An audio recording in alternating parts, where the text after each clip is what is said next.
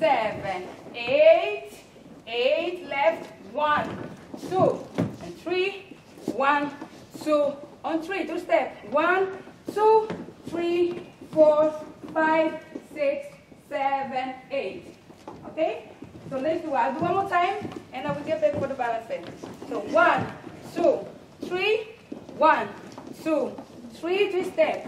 1, 2, 3, 4, 5, 6, 7, 8. When I go to the balance set, I know I'm going to use the hips movement. It's very important if you're keeping the small step, not to go up. Because the small step, I drop my weight on my legs to be able, even small step, I always have movement on my hips. Because if I'm up, I don't have that. Second thing, when I start to balance, I need to understand that the balance is playing with your hips and not playing with your shoulders or your arms. So try to keep in balance.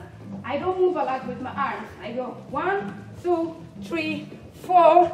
I like my body go in harmony, of course, following the movement, but don't add too much that actually nobody knows where to look, if they look to your hips or they look to your arms. Okay? 1, 2, 1, 2, 3, 4, balance, balance. Why are you guys not smiling? I'm like the only one here. Yes? Okay? One more time together from the start. 5, 6, 7, 5, 1, 2, 3, 4, 5, 6, 7. 1, 2, 1, 2, 1, 2, 3, 4, balance, balance, and 1, 2, and 3. Go side, go side, go side, and stop, and go. Side, side. This is your kind of balance. You never felt that? Like the balance, you actually execute more with your upper body, not with your hips. Right? Yes. Yes. And if you dance with those ones, you know, nice. Everybody's nice but that, okay? 1, 2, 3. The top one, I found myself doing this balance. So like type like that matter. I don't have time to go all the way with my leg in front. I found it more here.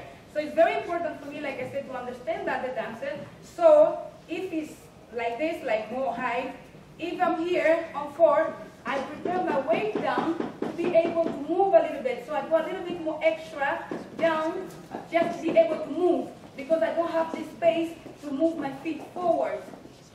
And for those ones who will not execute well, you need to be careful because they lean back, so they're going to take you out of balance.